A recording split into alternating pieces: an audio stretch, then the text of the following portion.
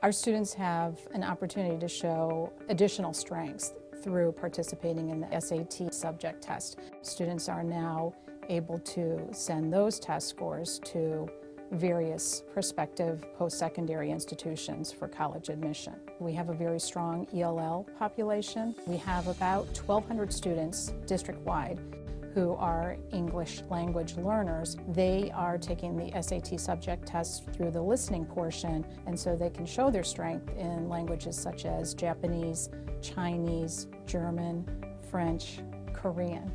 They can support the strong grades that they've received by having a strong test score that matches a strong A in their coursework. For most of the students, they wanted prospective colleges and universities to see their strengths in the area of mathematics, English Lit, and their understanding of foreign languages.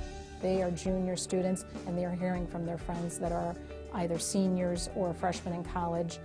We recommend that you should sit for this test. It's a real advantage when you're trying to get into other schools. It's not an expensive exam to take, and that the testing environment seems to be, to them, much less stressful. They said it was an easier format, an hour-long test, and they could sit for 2 assessments during a traditional morning session of the SAT administration.